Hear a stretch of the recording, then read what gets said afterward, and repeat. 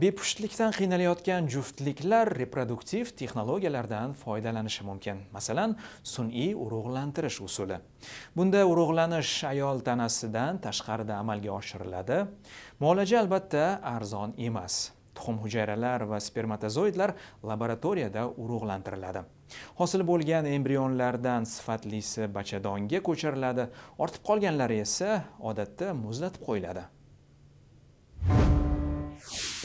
Jenny Samis 15 yil oldin ekstrakorporal urug'lanish, ya'ni tuxum hujayra va spermatozoidlarni laboratoriyada kultivatsiyalash orqali ona bo'lgan. Muolajadan ortgan embrionlari muzlatilgan.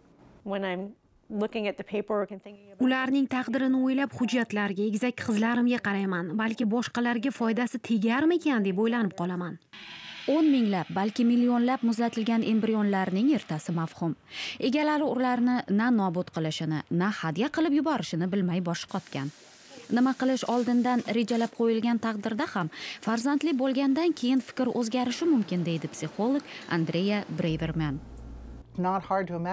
Embrionlarning bolaga aylanishini ko'rgan odamlarning qolgan embrionlarga nisbatan munosabatini tushunsa bo'ladi.